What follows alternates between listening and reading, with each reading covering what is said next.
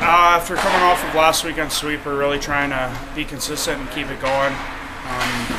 We got off the road. We're finally back home here. We got to focus on the fact that it's just another game. It's going to be a lot of excitement, big crowd.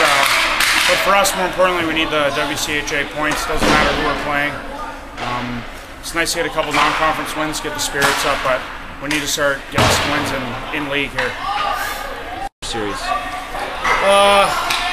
I think we've built quite the rivalry over the last couple of years, or at least the 4 years that I've been here, and this is my first. But it's always a big game against Minnesota. It's only an hour and a half down the road, so it's just been a battle the last couple of years. Any other thoughts or comments about this weekend?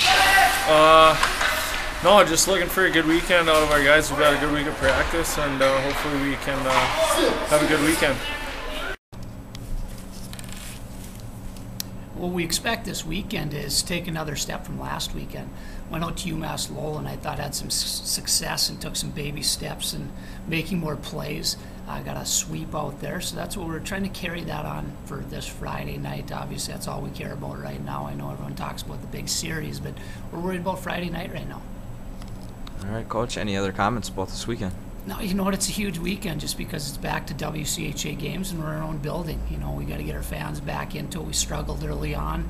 Struggled to find a way to score some goals, which we did last week, and so we got to carry that over and get our fans into it right away.